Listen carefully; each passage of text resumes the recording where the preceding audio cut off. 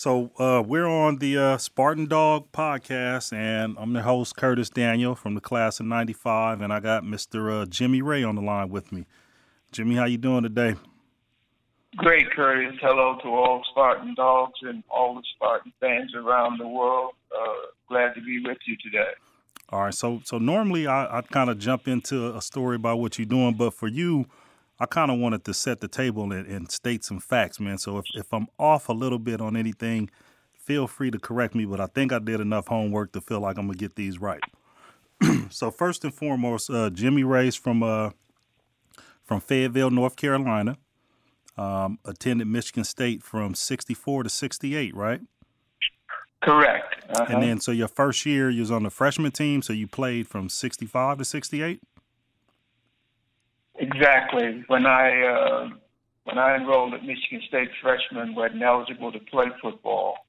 So there was freshman ball in 1964, fall of 64. We practiced amongst ourselves and practiced against the varsity after the guys that didn't play much on the games on Saturday. We were the meat squad for them. Okay. All right. And then won 2 Big Ten titles. Won two national championships, 65 and 66. Correct. Went on all right, we're going to make you cool, Jimmy. The young people say facts. So instead of correct, we're going to say facts. All right. So then won 2 national championships, 65, 66. Went on a 19-0-1 run. Facts. 5 out of the top 8 players that were your classmates were the top 8 picks in the NFL draft? Number 1 draft picks. Bubba Smith was the first pick in the draft. Fact. All right. Yeah. And now played in the 65 Rose Bowl. Okay. And then you coached some Hall of Famers, and I'm from L.A., so I'm only going to name 2 because I'm biased, but Marcus Allen and Eric Dickerson. And you were coaching Dickerson when he broke that single-season record? Fact. All right. Then in 1966, you threw for over 1,100 yards? Fact. First black quarterback from the South to ever win a national championship? Fact. Never lost to them bums up the road? That's probably my most prized possession. Yes. All right, and then you were drafted. Never lost to Michigan. You said never lost to Michigan, right? Right. Was it ever close? Or y'all was beating up on them? No, it wasn't close. Okay. And then I looked on the thing. So the crazy part, the year before you played, they beat us, and the year after you left, they beat us. That could be correct. I'm not sure. Yeah, so y'all was doing it. And then you got drafted in the 16th round by the Rams. By the L.A. Rams. Rams. All right. And then on there, they had you, so all that success in college, but you got drafted as a DB?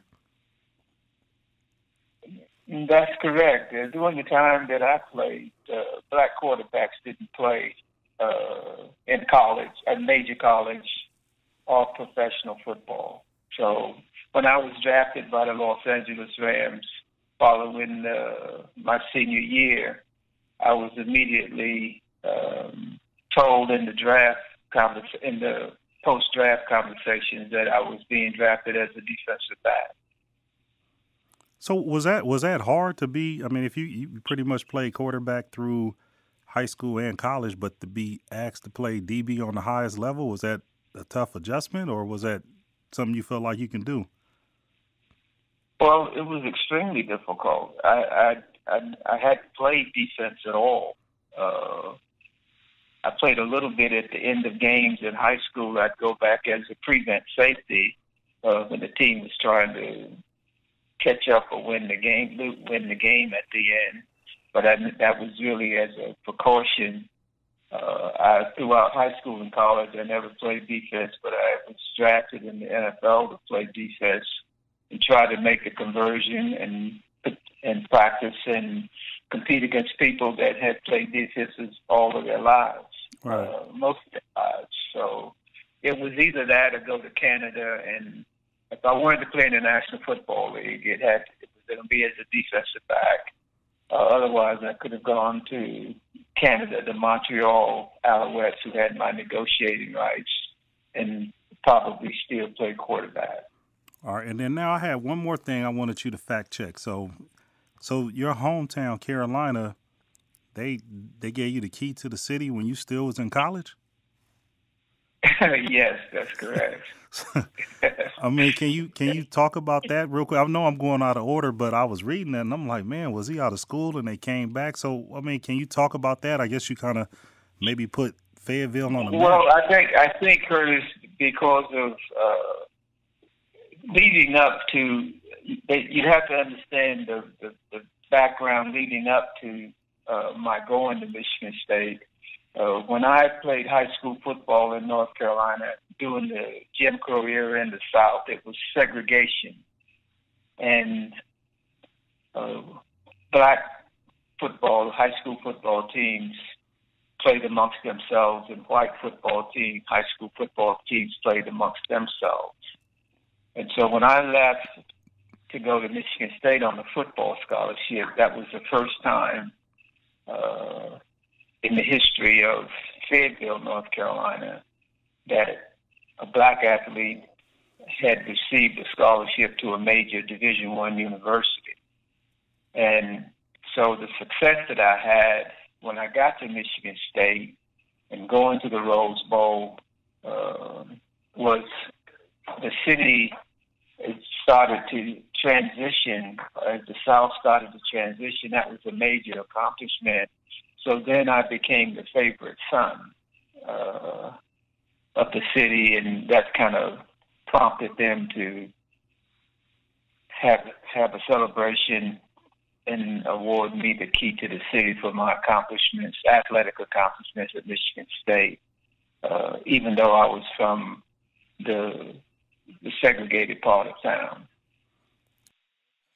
They didn't just give you a key to the black side of the town, huh? No, it was at City Hall, and Mayor Monroe Evans presented me with the key to the city, and I became an elite citizen. Prior to that, I was not considered for citizenship, but after that, I was considered a key representative of the city of Fayetteville. All right. So then, if we go back to high school real quick, so your whole career in high school, you played quarterback. Correct.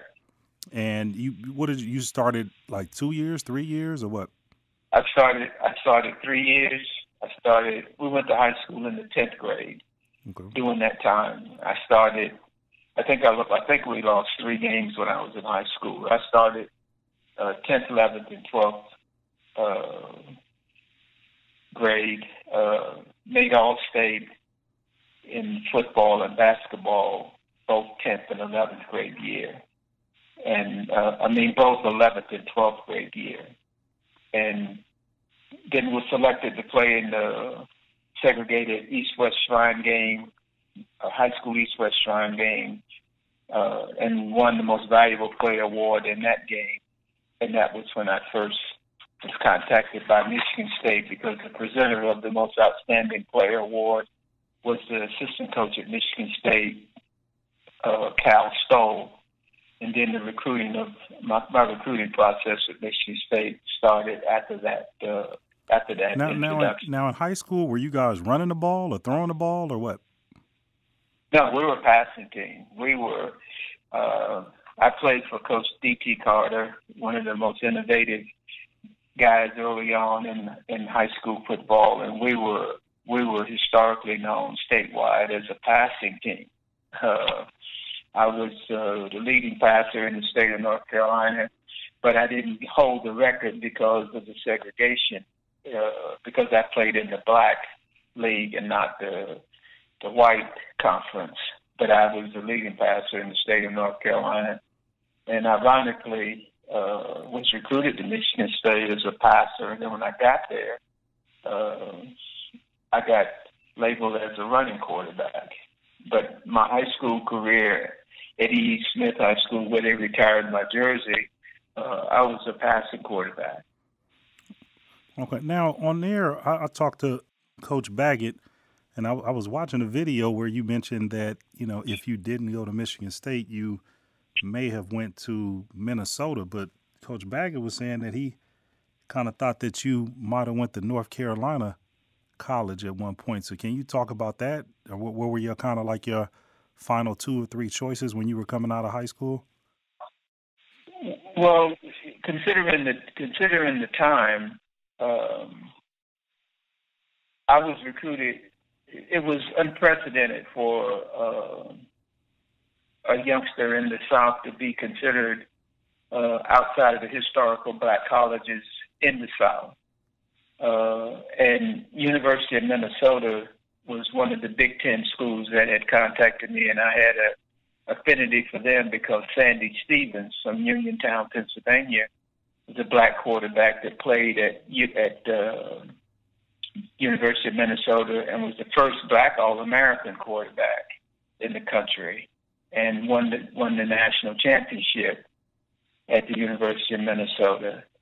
And Michigan State was the other school, but North Carolina A&T and North Carolina Central College and Florida A&M, Tennessee State, and Morgan State, along with Johnson C. Smith, the historical black colleges in the South.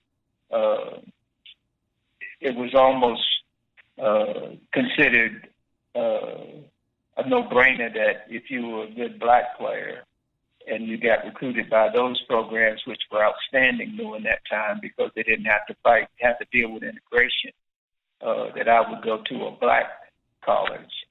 And so I became the first guy out of this area that shunned historical black colleges and went to a major university, went to Michigan State on the athletic scholarship. So did you get any flack from that, from like the black community? Oh, big time. My parents, the neighborhood, everybody was up in arms about the fact that I was going up to Michigan State, that most of the verbiage and most of the argument was that I was going to be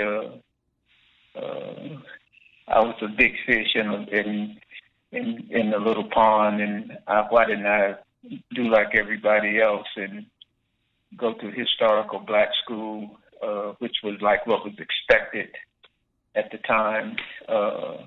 My parents were receiving all kind of advice negatively about my leaving and going to a white school, a major university.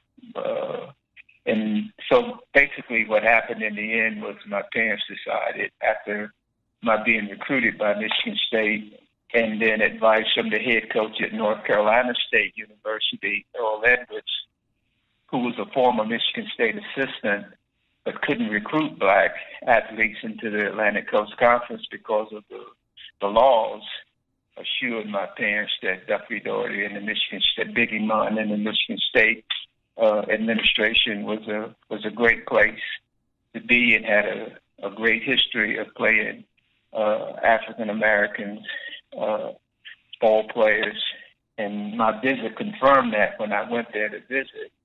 And so I took a leap of faith and headed out to Michigan State.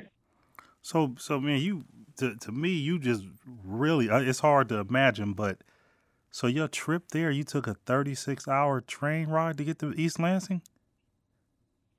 Yeah, but that wasn't my initial trip. My initial trip when I flew out there as a recruit, because they paid for it, was my first airplane flight. I flew there. Okay. And that was the first flight that I had been on, the first airplane trip I had ever taken. But when I went back when I accepted the scholarship to go back to school in the fall, they couldn't pay for my trip up there then, so I had to get there on my own. And rather than take the bus, the mode of transportation for blacks during that time was either the bus or the train. And I took the train, and it was a 36-hour trip on the train. Yes, correct. So when traveling in that time, I was reading how they were saying, Duffy had, he was doing the clinics for some of the black coaches, and they mentioned that they used to drive down in the middle of the night just for concerns and stuff like that for their safety. Were there any issues or concerns with you being, I guess, about 17 or 18 years old, riding a train by yourself without your parents? Oh, yes, it was. I mean, I had to. You could only sit in certain boxcars on the train at the near the end of the train, and you wasn't allowed in the dining car on the train. So I had to make sure that there was. Fortunately for me, there was a black conductor on a pullman on the train. They called it at that time a black pullman on the train that alerted me that when we got out of the South, when we got out of the area, headed up in toward Pennsylvania, when we had crossed the Mason-Dixon line, and it was okay to go to the bathroom, but still couldn't go to the dining car.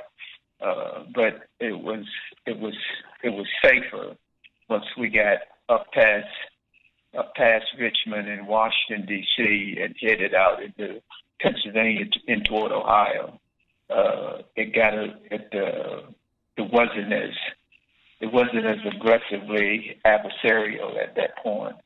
That seems weird because it seemed like you were on the train with a group of people that maybe had a mindset, but just because you crossed a borderline, it changed. Well, that was the difference during the time. That was the difference in where segregation and Jim Crow existed in the South, and not in the states that it didn't exist in the North. It was still practiced, but wasn't a law like it was in the South. That concerning the color, the drinking fountains, the theaters, and the restaurants. You wasn't allowed to sit in a restaurant and eat, or allowed to go in the front of the theater, or allowed to drink from the water fountains or use the bathrooms in the South. But once you cross the Mason-Dixie line, where Jim Crow didn't exist in the northern part of the country, there was no laws against that. Okay. All right. So then now, real quick, I went out of order. Now Jimmy, are you currently married or? Yes, I am. I've been married to my wife, Edwina, who is also from Fayetteville. We celebrated our 50th wedding anniversary last year. And I have two children. My daughter has two beautiful children. My grandson, one of her children, my grandson is a sophomore basketball player at Boise State University. He has an 11-year-old sister that attends the honor roll school in Sugar Land, Texas. Her husband is a former pro basketball player in Europe named Derek Austin. And my son, Jimmy III, is played collegiately at San Diego State, signed as a free agent with the Los Angeles Rams at that time, is now the assistant general manager of the Houston, Texas Football Club in the National Football League. All right, now back up real quick. Now, your wife, you said y'all been married for 50 years. And I'm looking at your stats. You've been coaching for just over 46. So can you talk about what type of person your wife is to kind of, to be married to you and be married to a coach for like 45 years? And then I was looking, at your stints, and I was like, he spent the most time at Michigan State when he first started and then in KC, but every couple years there was like a move and thing. So can you talk about, what type of person your wife is to kind of to be supportive of what you got going on? Curtis, I wish I could truly explain the type of character and strength and conviction and purpose that I was fortunate enough to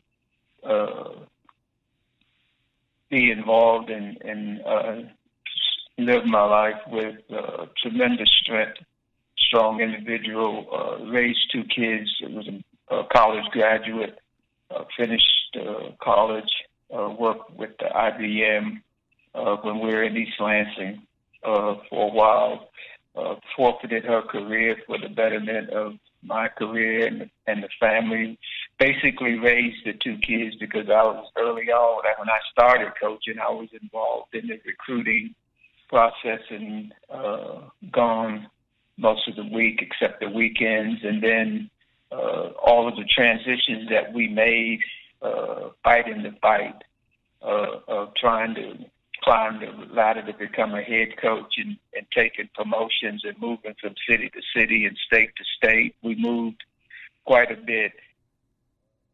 I think we finally settled, my kids settled the most for the secondary part of their education in Southern California when I was coaching for the Rams. And then from there they went to college. And then she continued to support my endeavors in coaching and followed me furthermore around the country. But tremendous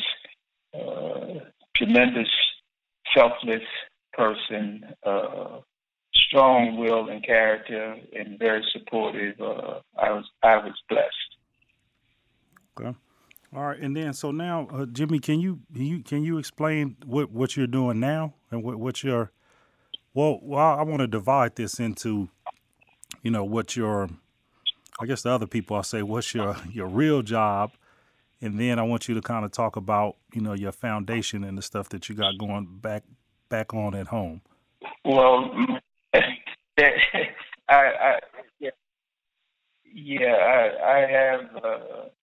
I work for the National Football League. Troy Benson is the Executive Vice President of Football Operations. He's the second in charge to Roger Goodell, who is the commissioner, and Troy Benson is the Executive Vice President of Football Operations, and I work him in the career development, diversity, and inclusion part of the National Football League, trying to identify issues that exist with minority hirings and dealing with helping to grow the game, continue to grow the game, and trying to identify through the coaching end of it, because I spent 37 years in the NFL as a coach and still presently head of the NFL Coaches Association, deal with the coaches in terms of diversity issues, trying to improve inclusion in the hiring practices of coaches and front office personnel, as well as dealing with officiating and coaching and the NFL coaches, not the head coaches, but the NFL assistant coaches, problems that arise in terms of the pension, litigation and contracts and changing jobs and pay and things of that nature. So how did you end up in that role after coaching? It just was from all the experience that you had was it something that you seeked out, or they approached you and was like, Jimmy, would you mind, helping us out, or how did that come about? Well, they basically formed basically a support group or a task force or a career development panel, if you will. And because of my, I think probably because of my previous involvement as president or head of the NFL Coaches Association, and having had some direct contact and dealings with the commissioner during the time that I was involved in coaching and head of the Coaches Association, we established some rapport and a relationship, and I think it developed from that. Okay, and then I wanted to ask you something. So when you was talking about your wife and you were talking about the various moves that you were making, you said you were making those with the hopes of, getting closer to being a head coach. And so I've seen, the assistants, the offensive coordinator, the assistant coaches and stuff like that. Can you talk about some of the challenges when you were coming through there or was there ever a time when you thought you were going to be a head coach and then it kind of didn't happen, or? I think, sometimes, timing is everything. And when I came along and joined the National Football League, I was one of only three black assistant coaches in the entire NFL. Myself, Elijah Pitts, Lionel Taylor, and Alan Webb. We were the only four black assistant coaches in the NFL. And as I grew in the business and distinguished myself as a good coach and got jobs, became the first black coordinator in the National Football League, and then assistant head coaching jobs. I was interviewed for head coaching jobs in the middle of the late 80s, but at that time they wasn't hiring the NFL. They wasn't hiring blacks as head coaches, so I kind of kept my head down and grinding forward and moving in positions to better myself and to get the recognition from my peers, to be in a position to be considered for a head coaching job. But I just was a little bit ahead of the curve, and it basically didn't happen. And then when the transition started to take place after Art Shell was hired as the first black head coach in the modern era, my star had crested, so to speak, and I was considered on the other side of too old to at that point to be considered. That was basically the thought process of the people doing the hiring. So I did all of the things that I never really. I aspired to be a head coach, but it wasn't something that I was overzealous about that it had to happen. I understood it wasn't a birthright, and I enjoyed what I was doing. I had to respect the guys, the other coaches in the business, as evident of the fact that I was named the head of the NFL Coaches Association, and all of the things that we did to better the environment and the working conditions for assistant coaches. I just never got the call. After the interviews that I went through, I never got the call to become a head coach. Yeah, it's interesting just to well, I wanted to put all of those facts out, in the beginning. Just, for me, even going to Michigan State, I never even, maybe I was naive and didn't tune up to hear the history, but I just, before I said it wasn't told, I just never seen it or never heard these stories. And then I'm thinking about the period of times when, we were struggling as a program and they were looking for coaches. And I mean, I don't know, did you never not want to coach college and that wasn't an option, or the school never even considered it? Or because I mean, you. Oh no, I was interviewed. I was interviewed 3 or 4 times for the head coaching job at Michigan State. I was the first time. I think that I went through the process of being interviewed. I hadn't been in college coaching for a while, but I did still have a relationship back in East Lansing. I think the first time that I was interviewed for the job, Muddy Waters was hired. The next time that I was interviewed for the job, Nick Saban was hired. And then I think the last time I was interviewed for the job, John L. Smith was hired. And after that point, it became clear that they wouldn't, that I wasn't gonna. I didn't go through any more interview processes with them. Right. I still maintain my loyalty and love for Michigan State, but I recognize the fact that it wasn't going to happen. It wasn't going to happen there. Okay. All right, and then I wanted to just go back to, again, I'm jumping all over. Sorry, man, because I just read so much stuff. But you guys is just the season when you guys were playing in 65 and 66. I mean, you guys were, like you said, it was different rules and different circumstances in the North. But you guys had to travel when you played games. So how was it when you guys were going on the road? Were there any places were most of the places in the Big Ten accepting, or was it, a challenge when you went Well, to other yeah, places as well? The Big Ten and the Pac-8 at that time, Southern California, UCLA, Washington, Oregon. The Big Ten was and the Pac-8 were the dominant conferences in the country. And the Pac-8, we never had a scheduled game while I was there that we played in the South. The games that we played against Southern teams, like I mentioned, we opened against North Carolina State, but it was at home against Michigan State. And the head coach at North Carolina State had been a former assistant at Michigan State, and one of the guys that was the impetus behind my going to Michigan State, Earl Edwards. But we played them in East Lansing, and then all of the other games we played were in the Big Ten, which were all in the Midwestern part of the country. And Michigan State and Minnesota were the forerunners of having black athletes, premium and star black athletes on the squad. Michigan had a few black players. The Notre Dame team we played in '66 in the infamous 10-10 tie game only had one black player on the squad, Alan Page.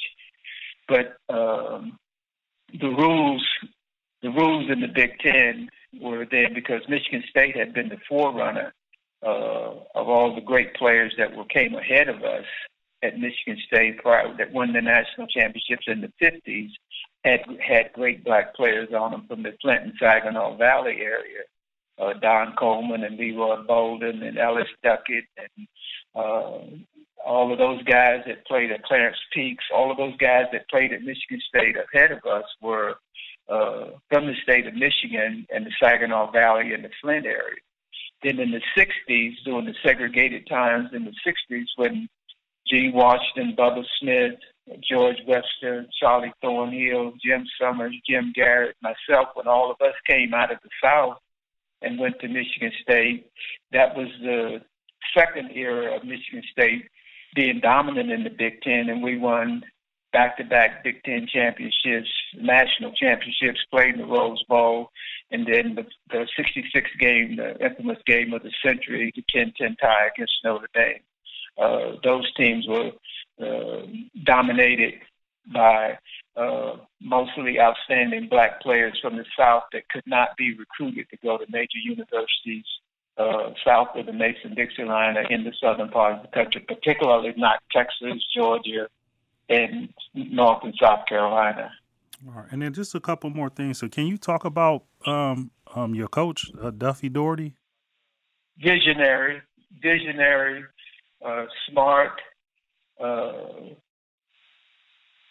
guy ahead of his time. I think the thing that helped us, or the thing that helped Michigan State with Duffy when he took over as head coach from Biggie Munn was Duffy was from Barnesboro, Pennsylvania, a coal mining community in Western PA, and lived in a diverse neighborhood, or grew up in a diverse neighborhood with coal miners and blue-collar working people, and became a coach.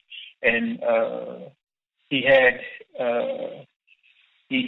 an open mind in terms of color, acceptance of color, and giving opportunities to people less fortunate and from lesser circumstances, as evident of the fact that during the time of his recruiting in the South at Michigan State, he developed a bond with the coaches in the South that wasn't allowed to come to the black coaches in the South that wasn't allowed to come to he and Bud Wilkerson's Coach of the Year clinics that were held all across the country at that time, and even in the South. And so he started a separate clinic for the black coaches because they wasn't allowed admission into the White Coaches Association clinic.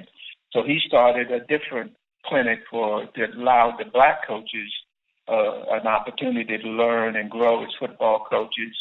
And that in turn partnered him or gave him a relationship with the black coaches in the southern part of the country that pushed or recommended all of their outstanding black athletes to Michigan State, as well as up at Minnesota, where Carl Eller and Bobby Bell and Sandy Stevens, but he wasn't from the South. But where those guys played. So it was he was a guy ahead of his time. Had great had a great vision for the future. Was courageous in terms of dealing with minorities. We were the first team of any era to have co-captains that were black, both black, George Webster and Clinton Jones of the 1966 football team.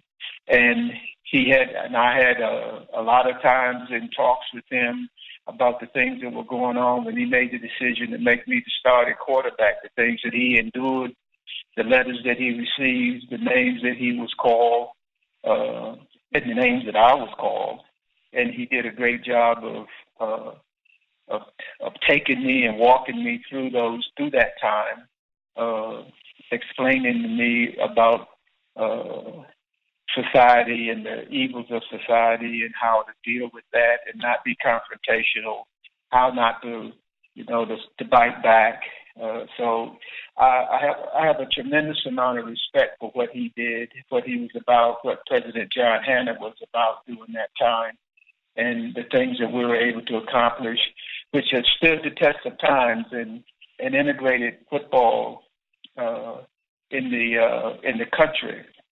I'm amazed now that when I watch college football on TV, that it's unusual to see a team that doesn't have a black quarterback. Right. And when I played, I was the only starting black quarterback in the major university in the United States. So what Dusty they was did, probably trying to kill you, huh? The other team. They could have got to me. If they could have got to me, they probably would have. Gee, they probably got a super scholarship for knocking you out the game, man. So then, real quick, I only got two more things. So then now, I just wanted the book, The Ray of Light. Like what? I mean, it came out a few years ago, but I was listening to the author speak, and I'm just curious to hear your thoughts on it. Like what made you decide to do the book? And it ain't really just like a sports book, but you guys took a different approach. But I would imagine being the first black quarterback from the South to win a national championship and all the success in the NFL and all this stuff, that somebody would have approached you before. But what was it about Tom, and why'd you agree to do this book? Well, Tom, interestingly enough, Tom went to Michigan State. He was from Big Rapids, Michigan. His father was a professor at Ferris State, and he became the sports editor in his time at Michigan State of the State News, the campus newspaper. And Tom ventured out of that in journalism school and became a writer for the San Diego Union Tribune. And while my son was the assistant general manager at the San Diego Chargers, they happened to meet because Tom was the beat writer for the Chargers. And so he kept after my son to introduce him to me, and he had this idea that he wanted to do this, to set the record straight and do this book and get the history out there and debunk the false rumor that Paul Bear Bryant at Alabama was the guy that was the integrationist in college football, which is far from the truth. And so one of the years during the foundation, he moved back here to Cary, North Carolina, which is a suburb of Raleigh. And during the foundation function, the scholarship dinner and the football camp that we hold, he came to the event. And he approached me about it, and I said, no, I really don't have any interest in doing that. So he kept asking me about it and told me to start writing some of the stuff that took place in my recruitment and going to high school in the South and then being recruited to Michigan State. And fortunately for me, my older sister, Pat, kept a lot of the clippings that my mom had about my time of at Michigan State and in high school and all of that. So he spent a lot of time with her, going through a lot of that memorabilia and those articles and all of that stuff. And then finally, he and I got together, and it took a couple of years because I was still coaching. So in a week or two in the time that I was off in the summer, I would spend with him, and he started to put it together, and that's kind of how it evolved. Okay. And then, so all the places that you've been, and with all that you're doing, why is it important for you to maintain a relationship with Michigan State? And how is that? I mean, do you have a relationship with Coach D'Antonio and a couple of guys up there? Well, you couldn't even, Curtis, you can't even imagine how indebted I feel to East Lansing and Michigan State University for the opportunity that they gave not only me, but all of my teammates that were from the South. Without that opportunity, our lives could have been totally different. But they were on the cutting edge of change and giving us the opportunity to come play football, and in my case, to get an education, which was the most important part, because I couldn't go to Michigan State thinking that I was going there to be a pro football player. I was a quarterback, so, and that wasn't happening in pro football. So the opportunity to go there and get an education and have that opportunity to play football at a major university with what they afforded us, I've been a great advocate and champion of Michigan State and what it stands for from an educational perspective and from a development perspective. I've had close relationships with all of the coaches that have been there. I'm extremely proud of what Mark D'Antonio has done in reviving the image and the tradition of what Michigan State stands for, as well as Tom Izzo and the basketball part of it, and have tried to maintain a great relationship with Dr. Luana Simon and Mark and Tom, and be of any help that I can in terms of furthering the cause of inclusion and diversity and opportunity for minority student athletes as well as women and female athletes. All right, and the last thing I always ask people for us of our generation, I always ask them, when you hear the term Spartan Dawg, what does that mean to you? But I do want to tie in one parallel that I noticed from reading the book. It's like seem like you guys are brothers for life, the guys that you played with. And I feel that way about the guys that I went to school with and even the ones that I'm connecting with now.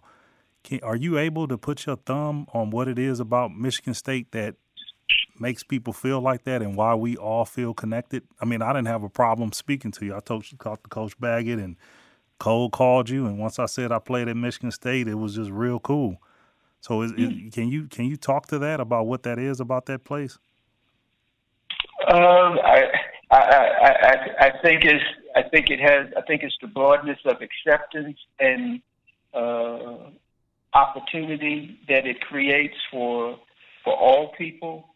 I think the football, the part that we're involved in, the football is the tie-in of the rallying point of the bigger picture of Michigan State University, which is acceptance and opportunity. And when you become a Spartan, you develop a love for, because of being a land-grant university and has an environment that creates and invigorates acceptance.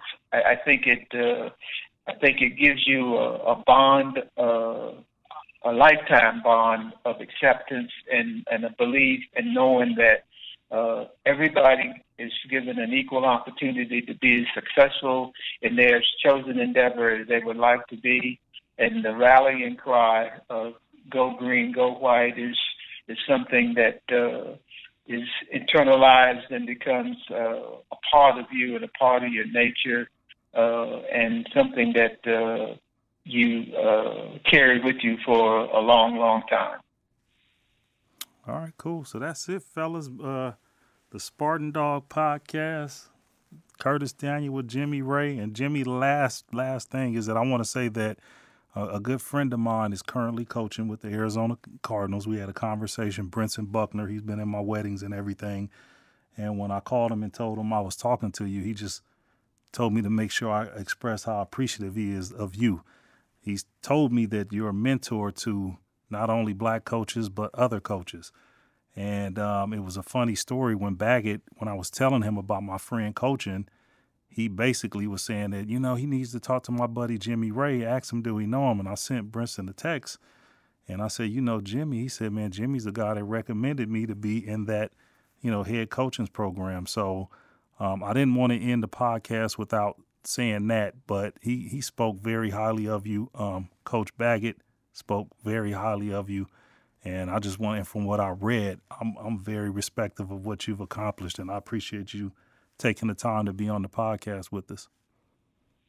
Well, I certainly appreciate you having me, and even though I'm not of the era to understand the Spartan Dawg, I get that.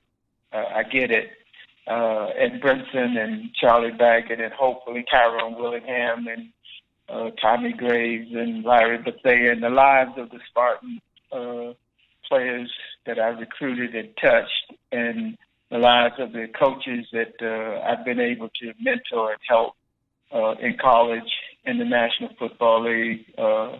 I'm very respectful and proud of that, and hopefully there's more to come, and hopefully Michigan State in the not-too-distant future can end this 50-year drought of not winning the national championship. And I'm certainly pulling for Mike D'Antonio and the Michigan State Spartan football team.